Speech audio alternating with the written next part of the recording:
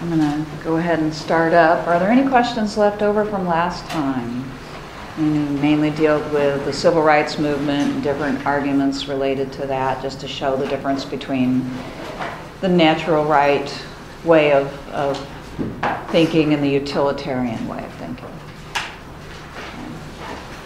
Okay, well, today I wanted to look at another branch of liberalism, and hopefully by the end of the day we'll know the connection to Lockean liberalism a little bit better, have a little bit better idea of what libertarians are all about. But the most famous libertarian today probably is Ron Paul, who I had up just a moment ago. I do have a video clip of him today from when he was quite a bit younger, so we can see what he was like then. And I think Rand Paul is maybe not quite as super libertarian as his dad, but they're pretty close. But there you can see the libertarian influence there. So they have Lockean roots, and what I mean by that is they do take up the same way of thinking about human nature, for instance, that Locke does. Remember, Locke says that in nature, people are capable of cooperation, right? That they can kind of handle their own business. And they're, unlike Hobbes, he doesn't say, they're automatically going to be completely at war with each other, okay? They are not depicted by Locke as completely non-social or antisocial beings. They do, through the use of their reason, know how to treat each other, so they know that it's better, for instance, if they don't start conflict. It's better if they leave each other's property alone. They understand these as, he calls this natural law. And they're not only capable of knowing how they should act, but to a large extent they can act that way. And so Locke therefore reasons the state of nature is not so bad, people would prefer it to tyranny, and as you know, he comes up with this right to revolution as a result. If you have tyranny, you revert to the state of nature if necessary, because it's preferable. But you also know that Locke said for the most part government is preferable because we don't have the so-called inconveniences of the state of nature, right? Which include having to be a judge in our own case, which may lead to conflict that wouldn't otherwise exist if it was refereed by a government, because we're not impartial when it comes to the damages that are done to us. We're likely to maybe go a little bit too far in seeking justice. But also because past a certain point, you need government to protect your property as it expands from the accidental or on purpose predation of other people, okay? So Locke says usually government is vastly superior to the state of nature. It allows people to continue to expand their property, and as you know, he thinks this is essential for people's well-being. They will continue to get better off the more the people can do business, make money and grow the economy and so on and so forth, okay? Now, the difference between Locke and Locke's reasoning about the goodness of government generally and libertarians is that libertarians, you might say, are much more suspicious of this social contract, okay? Now, part of that is hindsight, because libertarianism gained traction after governments had become quite powerful, okay? And so you can see that, unlike the Lockean vision of limited government, where, you make a social contract and you assign the government certain tasks and they're kind of minimal, like defense and, police and roads and bridges and maybe a postal system or something like that. What's happened, of course, is over time as economies have expanded, so has government, okay? And it's gotten far bigger, I suppose, than Locke would have ever been able to imagine, or maybe even the founders of this country would have been able to imagine. And so libertarians look on that and they say, maybe the social contract in and of itself is a problem. In other words, maybe government is a problem, or will always turn into a problem, okay? And that it is far more difficult for people to limit its scope than we thought it was, okay?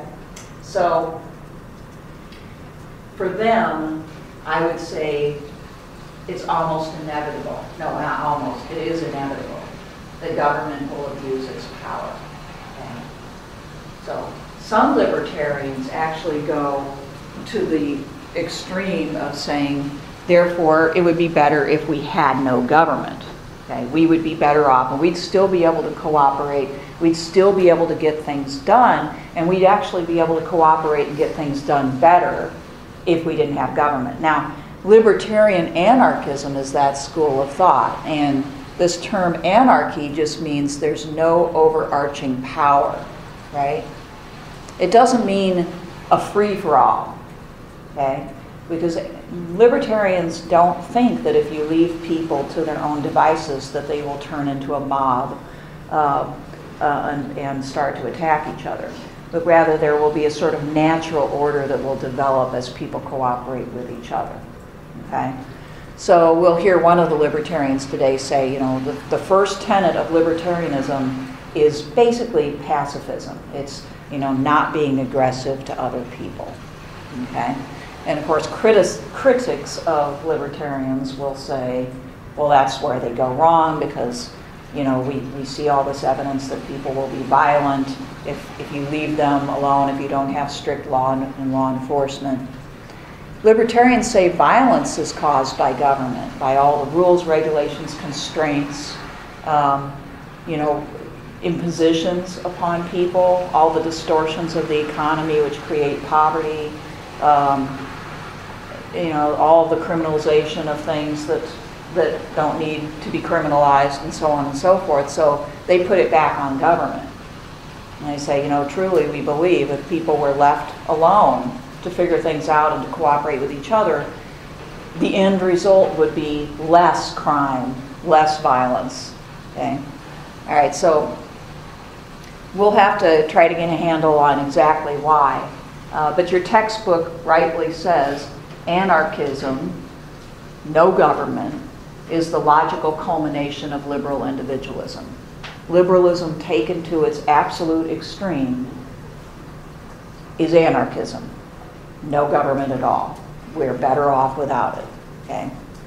And real-life libertarians tend to not go quite that far, but try to scale government back. The less government, the better, in every area. And one of the things they're famous for is being, so they say, consistent with all of this. You know, so they don't say less government here, but more government there. They say less government across the board, okay? All right, so we have, you read today Murray Rothbard, who's a famous academic libertarian. So he's sort of a philosophic type. Very, you know, he's written so many books. He's sort of one of the intellectual lights of the libertarian movement. And he starts off with a similar origin story to Locke, with this idea that we have properties in our own bodies, that we should be completely free to do what we want to do with our own body, okay? And that includes what we, you know, mix from with our labor, with things from the earth, ought to be ours. So he agrees with Locke there, okay?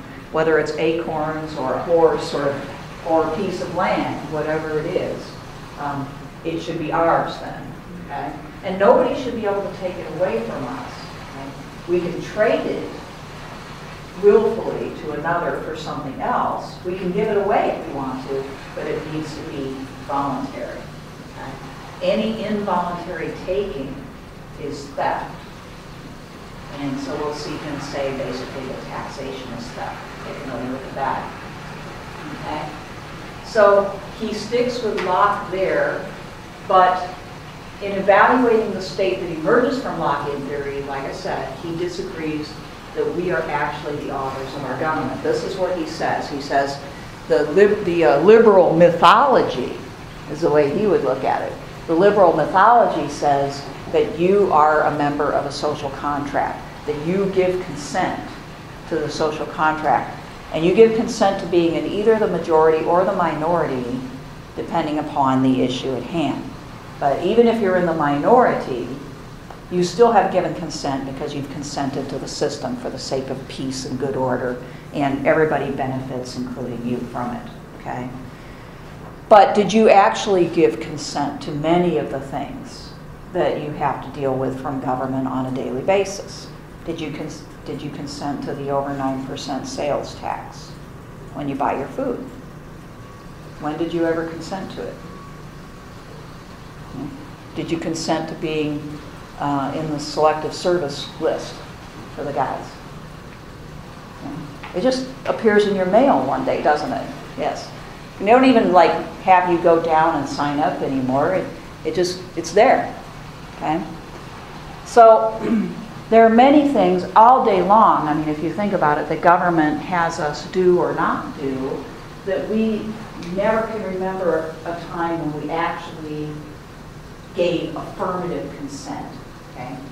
Locke knew this. He just simply said, he called it tacit consent. People give their tacit consent by not directly opposing, by not either leaving the country or rebelling in some way. They give their tacit consent. And they should understand that if they stay there and benefit from the system by, benefiting from the law that's provided and the police force and all of this stuff, that they are in effect consenting to the system. Okay? He was more interested in making sure people understood where the line was drawn, where the system became oppressive. Now, Rothbard obviously thinks it becomes oppressive almost immediately, whereas Locke thought it took a long time, and a lot of we call it a long train of abuses, right? That is language that Jefferson picked up on from Locke. A long train of abuses have to take place. Well, Rothbard, not so long. So I wanted to show you this. It's about 10 minutes long, this video. That's a Rothbard speaking. He's narrating a book that he wrote. It kind of sums up his philosophy pretty well.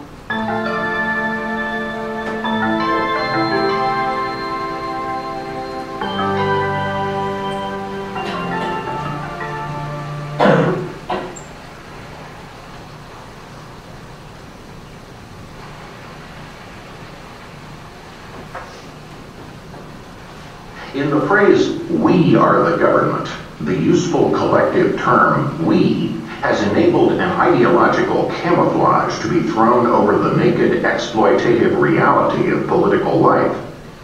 For if we truly are the government, then anything a government does to an individual is not only just and not tyrannical, it is also voluntary on the part of the individual concerned.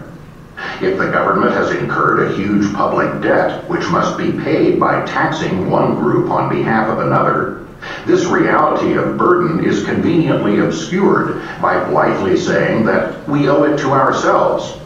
But who are the we, and who the ourselves? If the government drags a man or even throws him into jail for dissident opinions, then he is only doing it to himself, and therefore nothing improper has occurred. Under this reasoning, then, Jews murdered by the Nazi government were not murdered. They must have committed suicide, since they were the government, which was democratically chosen, and therefore anything the government did to them was only voluntary on their part. But there is no way out of such grotesqueries for those supporters of government who see the state merely as a benevolent and voluntary agent of the public. And so we must conclude that we are not the government. The government is not us. The government does not in any accurate sense represent the majority of the people. But even if it did, even if 90% of the people decided to murder or enslave the other 10%, this would still be murder and slavery, and would not be voluntary suicide or enslavement on the part of the oppressed minority. Crime is crime. Aggression against rights is aggression, no matter how many citizens agree to the oppression.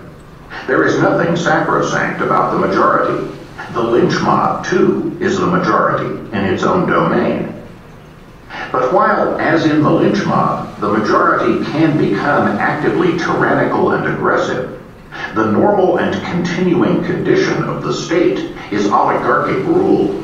Rule by a coercive elite which has managed to gain control of the state machinery. There are two basic reasons for this. One is the inequality and division of labor inherent in the nature of man, which gives rise to an iron law of oligarchy in all of man's activities. And second is the parasitic nature of the state enterprise itself. We have said that the individualist is not an egalitarian. Part of the reason for this is the individualist's insight into the vast diversity and individuality within mankind, a diversity that has the chance to flower and expand as civilization and living standards progress.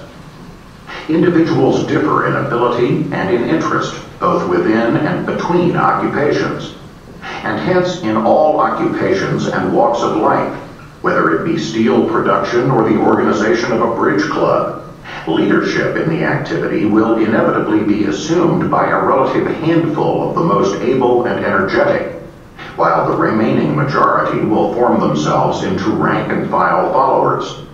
This truth applies to all activities, whether they are beneficial or malevolent, as in criminal organizations. Indeed, the discovery of the iron law of oligarchy was made by the Italian sociologist Robert Michels, who found that the Social Democratic Party of Germany, despite its rhetorical commitment to egalitarianism, was rigidly oligarchical and hierarchical in its actual functioning. A second basic reason for the oligarchic rule of the state is its parasitic nature, the fact that it lives coercively off the production of the citizenry. To be successful to its practitioners, the fruits of parasitic exploitation must be confined to a relative minority. Otherwise, a meaningless plunder of all by all would result in no gains for anyone. Nowhere has the coercive and parasitic nature of the state been more clearly limned than by the great late 19th century German sociologist Franz Oppenheimer.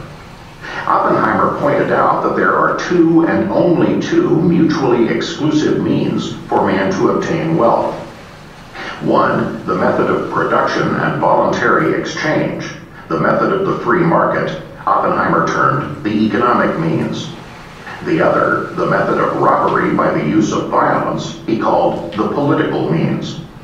The political means is clearly parasitic, for it requires previous production for the exploiters to confiscate, and it subtracts from instead of adding to the total production in society. Oppenheimer then proceeded to define the state as the organization of the political means, the systematization of the predatory process over a given territorial area. In short, private crime is at best sporadic and uncertain. The parasitism is ephemeral, and the coercive parasitic lifeline can be cut at any time by the resistance of the victims. The state provides a legal, orderly, systematic channel for predation on the property of the producers. It makes certain, secure, and relatively peaceful the lifeline of the parasitic caste in society. The great libertarian writer Albert J. Nock wrote vividly that the state claims and exercises the monopoly of crime. It forbids private murder, but itself organizes murder on a colossal scale. It punishes private theft, but itself lays unscrupulous hands on anything it wants, whether the property of citizen or of alien. At first, of course, it is startling for someone to consider taxation as robbery, and therefore government as a band of robbers. But anyone who persists in thinking of taxation as in some sense a voluntary payment can see what happens if he chooses not to pay. The great economist Joseph Schumpeter, himself by no means a libertarian, wrote that the state has been living on a revenue which was being produced in the private sphere for private purposes and had to be deflected from these purposes by political force. The theory which construes taxes on the analogy of club dues or of the purchase of the services of, say, a doctor only proves how far removed this part of the social sciences is from scientific habits of mind. The eminent Viennese legal positivist Hans Kelsen attempted in his treatise, The General Theory of Law and the State, to establish a political theory and justification of the state on a strictly scientific and value-free basis. What happened is that early in the book, he came to the crucial sticking point, the pons asinorum of political philosophy. What distinguishes the edicts of the state from the commands of a bandit gang? Kelson's answer was simply to say that the decrees of the state are valid, and to proceed happily from there, without bothering to define or explain this concept of validity. Indeed, it would be a useful exercise for non-libertarians to ponder this question. How can you define taxation in a way which makes it different from robbery? To the great 19th century individualist anarchist and constitutional lawyer Lysander Spooner, there was no problem in finding the answer. Spooner's analysis of the state as robber group is perhaps the most devastating ever written. It is true that the theory of our Constitution is that all taxes are paid voluntarily, that our government is a mutual insurance company, voluntarily entered into by the people with each other. But this theory of our government is wholly different from the practical fact. The fact is that the government, like a highwayman, says to a man, your money or your life. And many, if not most, taxes are paid under the compulsion of that threat. The government does not indeed waylay a man in a lonely place, spring upon him from the roadside, and holding a pistol to his head, proceed to rifle his pockets. But the robbery is nonetheless a robbery on that account, and it is far more dastardly and shameful. The highwayman takes solely upon himself the responsibility, danger, and crime of his own act. He does not pretend that he has any rightful claim to your money, or that he intends to use it for your own benefit. He does not pretend to be anything but a robber. He has not acquired impudence enough to profess to be merely a protector, and that he takes men's money against their will merely to enable him to protect those infatuated travelers who feel perfectly able to protect themselves, or do not appreciate his peculiar system of protection. He is too sensible a man to make such professions as these. Furthermore, having taken your money, he leaves you as you wish him to do. He does not persist in following you on the road against your will, assuming to be your rightful sovereign on account of the protection he affords you. He does not keep protecting you by commanding you to bow down and serve him, by requiring you to do this and forbidding you to do that, by robbing you of more money as often as he finds it for his interest or pleasure to do so, and by branding you as a rebel, a traitor, and an enemy to your country, and shooting you down without mercy if you dispute his authority or resist his demands. He is too much of a gentleman to be guilty of such impostures and insults and villainies as these. In short, he does not, in addition to robbing you, attempt to make you either his dupe or his slave. Now,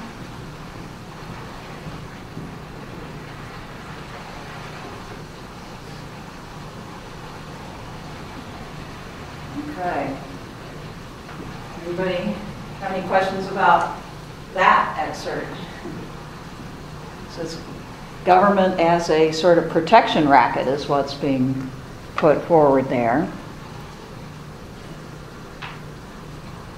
There's got to be some questions here. Does anybody want to? Yeah.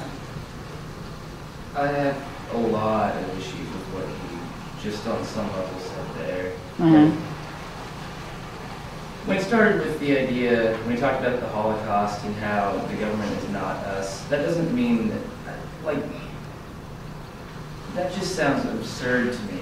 I mean, when you say that when he's making the claim, he's trying to show that the absurdity that the government is not us. Well, of course it's not them, but that doesn't mean that the government is not in any way valid, or that it's always used against you and that it can never do any services for you. That just means that the government in that sense has a tool that's turned against the people that it should help. Yeah. So I mean, that seems crazy to me.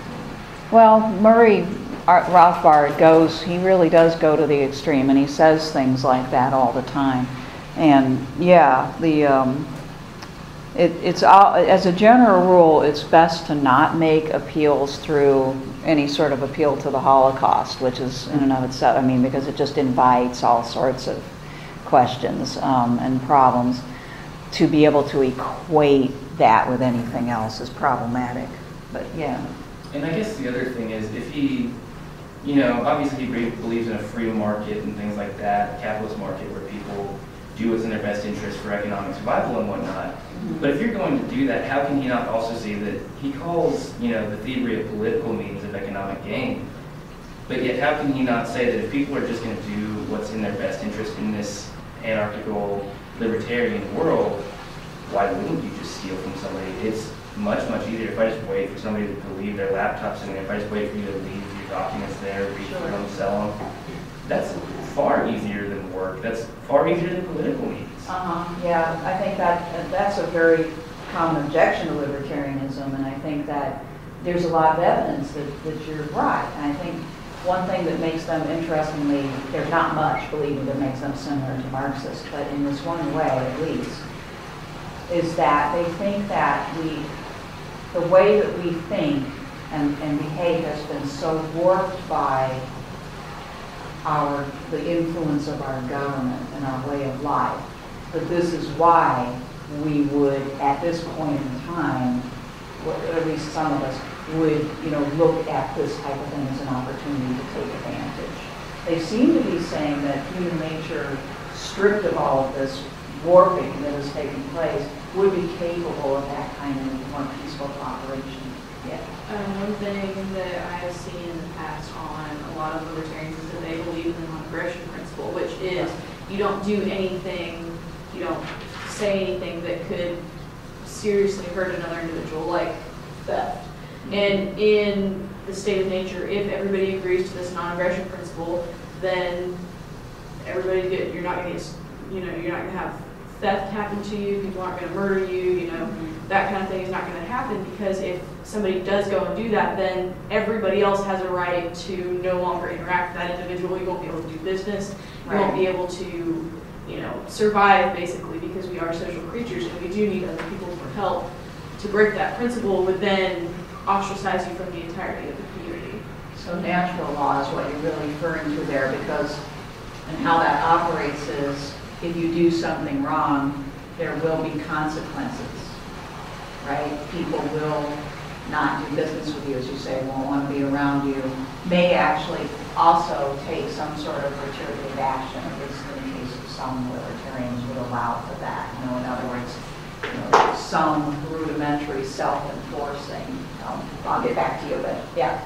It just sounds like he's trying to sell us on a different type of utopia. But it comes with a big flaw that he assumes everyone is going to think like him in this utopia. Everyone is going to have that libertarian mindset. You know, whereas we've seen in communism, not everybody thinks the same. So you are going to have inequality in communism, and I see the same thing here. You're going to have inequality in this proposed utopia of his. That iron law of oligarchy that the libertarian says happens when we put these organizations in place might still happen even in the state of nature, and people would, Someone always wants to be first. And there's no way to disprove either of the two assertions, actually, since we can't do this experiment, right? Yeah. I guess the first question would be, so basically, you know, the Marxist paradigm is that eventually, you know, you can change human nature to be where the prime desire of life will be work, because it will be enjoyable. And I see that he's going for a similar sort of paradigm, similar sort of paradigm shift here. Is that kind of what you're trying to convey there? Right. If we are left to our own devices, truly, we will establish our own order, and we will establish ideas that work better. In other words, for instance, libertarians are famous for saying drug use fine, you know, prostitution fine, any sort of so-called victimless crime. We shouldn't criminalize it. They're not pro-prostitution and drug use. They tend to think that if people are allowed to do what they want to do, what you'll find is people will learn and they will regulate themselves and become self-regulating. And I guess the other thing that I have a question on is, how do you connect the idea, the state of nature, with a non-aggression principle, because you can view a society now with a pretty robust set of laws, economically, socially, and can't murder people, things like that. Well, you know, these laws, there are people who commit heinous acts that are completely within our own laws now. Right. So I don't see how you could, you know, and like there's certain, and these are certainly acts that you would call heinous. Right. I don't see how removing these laws would then suddenly, yes, you might be a social outcast, but there are a lot of people who commit completely legal heinous acts and never pay for it. Well, okay, this is the libertarian answer, okay? Think, if you will, I mean, you guys didn't live back then, and neither did I, but my parents were kids in the 30s, okay? And they came from small towns, okay? And in the case of my dad came from Kentucky, occasionally people would get out on the street and have a shootout, okay? For the most part, people did get along. Part of it was genuine shared values, another part was they were kind of afraid of each other a little bit. You know, they didn't want to feel the consequences of being, you know, going against other people or violating their rights.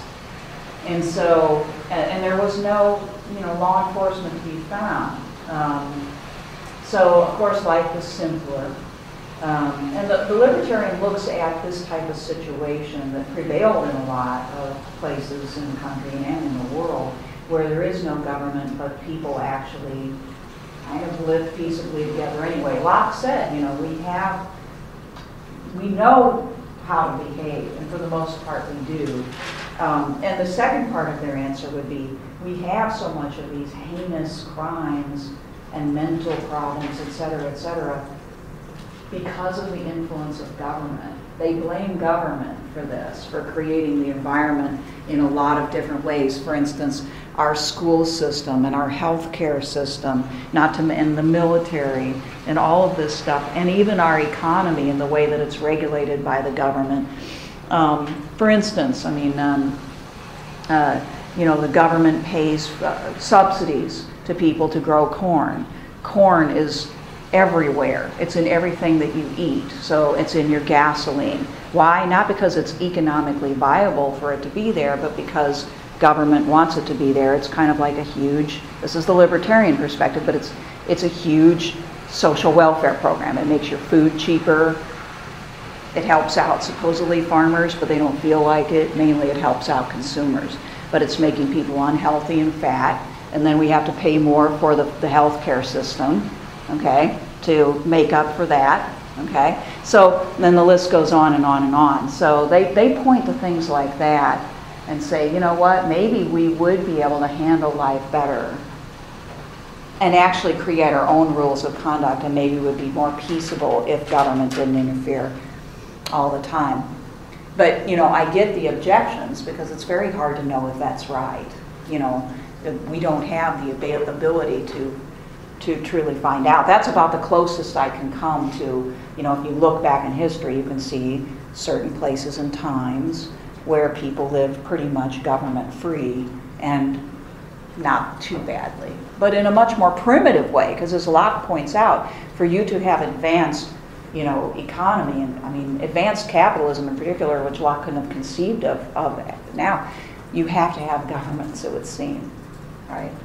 So now another point I wanted to make was the libertarians generally, but particularly the libertarian anarchists, try to be very consistent, and they have both leftist and right-wing values, you might say, you can see in there, and there's something that ties them together. So on the very first page of your reading, you have Rothbard saying, the libertarian stands foursquare for what are generally known as civil liberties, freedom to speak, publish, assemble, to engage in such victimless crimes as pornography, sexual deviation, and prostitution. And yes, people argue endlessly about whether any of those things and drug use are victimless crimes. Furthermore, he regards conscription as slavery on a massive scale. Libertarian regards such conflicts as mass murder and therefore totally illegitimate. Those, he says, kind of are ideas that lean to the left. Although I don't think that conservatives would probably agree that freedom of speech, print, and assembly are left-wing values. And then in the second paragraph there, he says, or third, he says, all of these positions are now considered leftist. On the other hand, since the libertarian also opposes invasion of rights of private property, this also means that he just as emphatically opposes government interference with property rights or with free market economy through controls, regulations, subsidies, and so on. They are champions of laissez-faire capitalism. Okay. So what makes them consistent? They don't want government involved in anything. And as I said, they aren't saying that pornography is good or that prostitution is good or that drug use is good, but rather that government's interference in these things hasn't made things better. Okay, that we have in fact maybe more prostitution because of, prostitution occurs because of drug use. Well, we've criminalized drug use, which means, it's not out in the open, it's behind the scenes. And it just, they show how government's regulation, government's law and law enforcement actually produces a certain amount, in fact, a large amount of crime, prostitution, illegal drug use under the table, and so on and so forth. So, yes, it sounds kind of utopian. What really sounds utopian is if you thought this was a good idea, how the heck would you get there at this point, right? It's just as big of a problem as if you thought being a communist was a good idea. How would you get there at this point? So what it turns into is not anarchism, which is rarely extolled in, public debate, but rather a milder form of libertarianism, where they argue for, greatly reducing the power and the scope of government. Okay, so. Couple of examples. I've already given this one basically, but just another example of how government can kind of interfere with people's choices. We bail people out if they get flooded. We have FEMA, we have, and we go in with Hurricane Katrina, and yeah, it's very imperfect and terrible. I'm not saying they did a good job, but people went back and lived there. The libertarian would say there are some places where if government wasn't involved, people simply wouldn't live. And then there would be no people being killed by these disasters. There wouldn't be people being left destitute because FEMA doesn't show up or it gives them a terrible, living situation. And creates more and more problems for them. Okay? I used to live near the Mississippi River, and people would just live right by the river with the full knowing that they would be flooded out occasionally, and their property would be ruined. And either if they had flood insurance or the government would come in eventually and fix things, and they'd be back. Yeah. But you're at risk of a natural disaster pretty much everywhere. Like, what would they say to that? Like, even here, we're as far away from the ocean as you can really be in the United States. And we're not near any major body of water, and yet you can get boulders with a tornado anytime you spring. Very true. Not as inevitable. I mean, I guess if they were to answer that would be that there's some places that are just obviously unlivable. That for sure this is going to happen at some point. Yeah. The only reason people could not live next to rivers now is the government provides services like water. Mm-hmm. There was no government, everybody would live by the river. Good point. Good point. And maybe if they did, then they'd figure out a way to handle the flooding issues better too. So, but yeah, that's a good point. Yeah. Did I see a hand up over here? He's still on my video. Okay. Okay.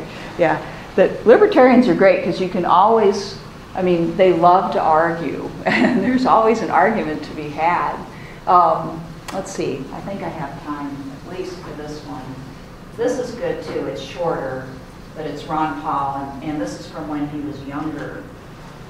So you get to see him very... What about the Libertarian Party? Can you tell us a little bit about what it stands for? And looking back, The Libertarian Party is based on a firm principle of non-aggression. We all take a pledge when we join the party that we will never initiate force against somebody else. And that is, a pretty simple principle that everybody should endorse. It's a principle of what makes civilization. That is, you respect other people's life, you respect other people's property. Thou shalt not steal, and thou shalt not murder. It's that simple, and most everybody agrees to that. And the next question ought to be is, well, why should you be different than Republican Democrats if they tend to agree with that same principle? Well, we believe it's such an important moral principle that if we can't take somebody else's property, and we can't hurt anybody, or we can't intimidate anybody, or threaten to use force, we don't think the government can either. But we see the government as the initiator of force to bring about social and economic changes day in and day out. I mean, they may not come up to our front door with a gun, and occasionally they do. But we know if we don't deliver our money and our records and do obediently what the government wants in order to give up our portion of our income through the Internal Revenue Service, the gun will be quickly at our door and we will be in prison. So it's the threat, the intimidation, and therefore they're transferring wealth, something that we can't do as individuals. So we as libertarians reject this whole idea of forcible redistribution of wealth, which is the welfare state. Same way in personal liberties. We apply this principle in the area of personal liberties, and although I might want you and think you should lead a certain lifestyle because I think it's good and right and moral, I have no right to tell you what to do. If you want to live a certain way, I disagree. That's tough. That's your choosing. That's the individual's choice, as long as you don't hurt somebody else. So the person has the right to his own life and his liberty, his own lifestyle, as with one special rule, that your lifestyle, the individual's lifestyle, can't hurt somebody else.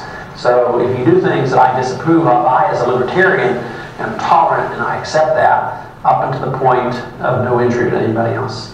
And see Mill's harm principle there. Talk to libertarians or listen to them review them on TV, and they're talking about government power all the time and abuse of governmental power. But I also see some libertarians, not a whole lot of them, a lot of them also talk about corporate power as well. In other words, they're talking about power in general. There seem to be two types of libertarians. Well, I think we have one type of libertarian because we all accept the same principle. I think it's more easily found that you have several types of Republicans and several types of Democrats because they're interventionists and they can intervene any way they want. But I think libertarians are pretty consistent in certainly condemning the power of government. I haven't heard a libertarian saying that we need more government or they're not a libertarian. But on the corporate power, I think where the confusion might come is corporate size, if it's gained by serving the consumer, is not necessarily evil. So if you have 90% of the car industry, and for some miraculous reason, for some unknown reason, there's no imports. If you have 90% of it, that doesn't bother me as a libertarian if you have the best car at the best price and the consumers are very happy. Now, if you have 90% or 100% of a utility company, and you're gouging the customers and the customers have no place else to go, we detest the corporate side. We detest corporate power when it's gained through government power, government coercion. If it's a contract, the military-industrial complex is a pretty good example of how large industries benefit by big government. Of course, in big banking, big banks benefit by this monetary system because they're sort of in collusion with the Federal Reserve System. So we detest that. We detest bigness and we detest corporate power when it's gained through privilege from government. If corporations are large, and there's always free entry in a free market, if they're large because they serve the consumer, we don't worry too much about that because we know the consumer is benefiting.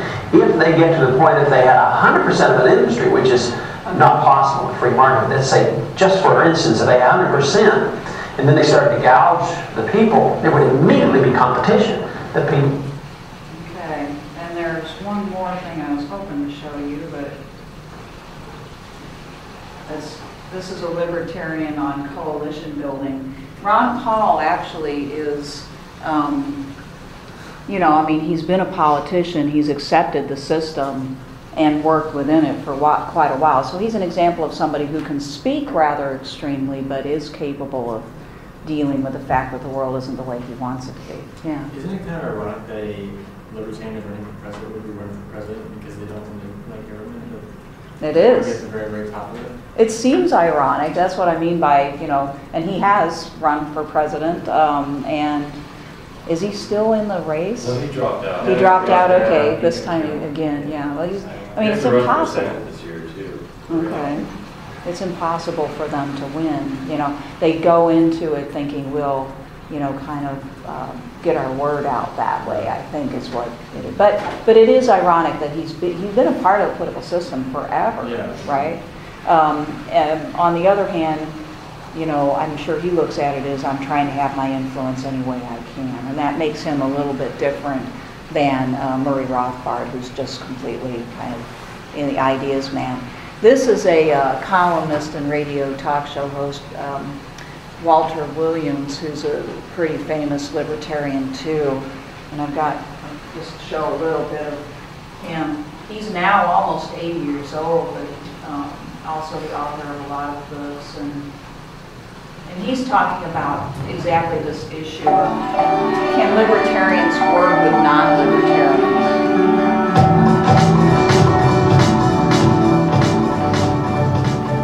We all acknowledge the immense threat to our freedoms.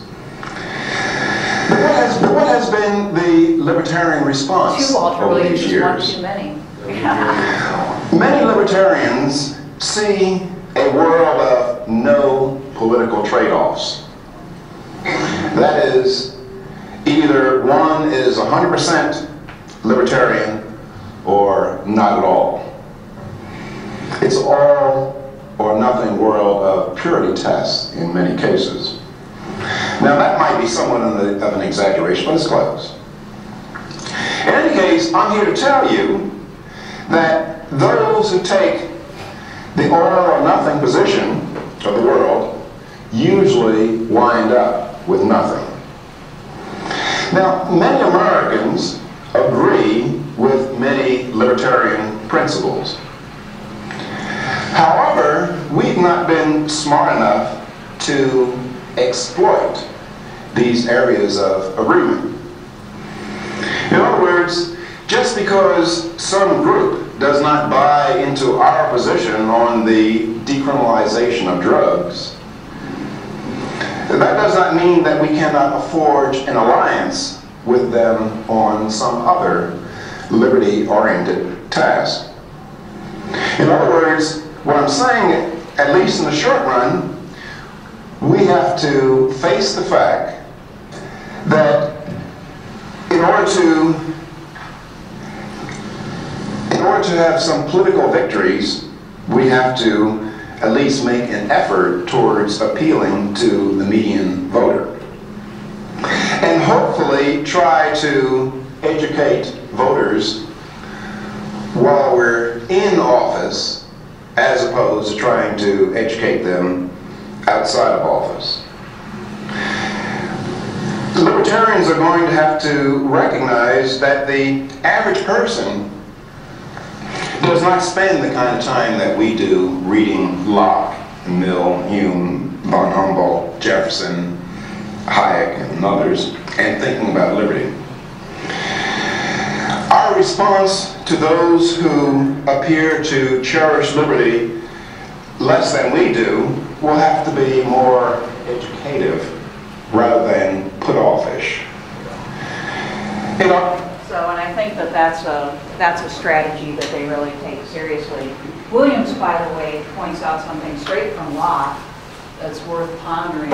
Slavery would not be possible without government. Slavery only exists in as much as you have a strong government that actually can enforce it. So, they have their points. All right.